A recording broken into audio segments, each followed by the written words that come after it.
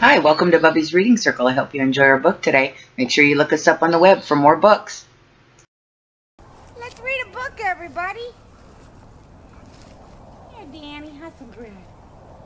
Let's all have a snack and read a book.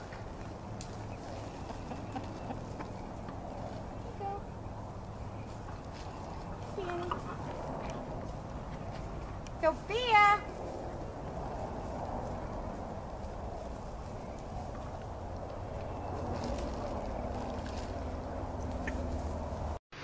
For all the grandbabies, and a special shout out to Bandera Library for the books today. Thank you very much, guys. I Can Read with My Eyes Shut by Dr. Seuss.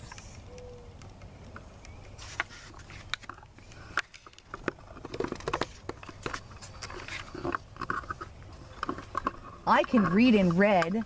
I can read in blue. I can read in pickle color too. I can read in bed and in purple and in brown. I can read in a circle and upside down. I can read with my left eye. I can read with my right eye. I can read Mississippi with my eyes shut tight. Mississippi, Indianapolis, and Hallelujah too. I can read them with my eyes shut. That is very hard to do. But it's bad for my hat and makes my eyebrows get red hot.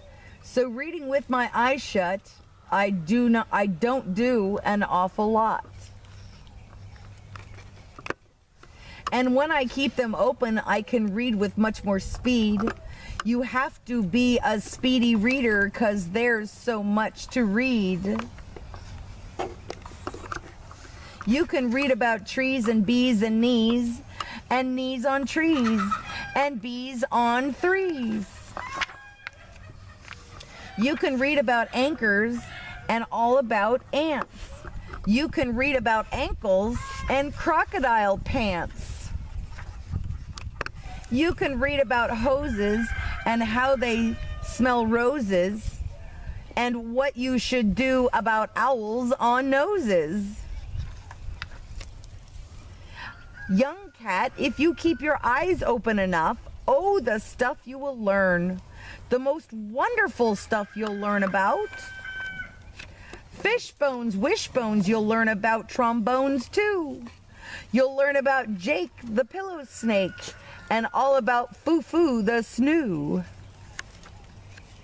You can learn about ice, you can learn about mice, mice on ice and ice on mice. You can learn about the price of ice. Nice ice for sale, 10 cents a pail. You can learn about sad and glad and mad. There are so many things you can learn about, but you'll miss the best things if you keep your eyes shut. The more you read, the more things you'll know. The more you learn, the more places you'll go. You might learn a way to earn a few dollars, or how to make donuts or kangaroo collars. You can learn to read music and play hut-zut if you keep your eyes open, but not with them shut. If you read with your eyes shut, you'll likely find that the place you were going is far, far behind. So that's why I tell you to keep your eyes wide.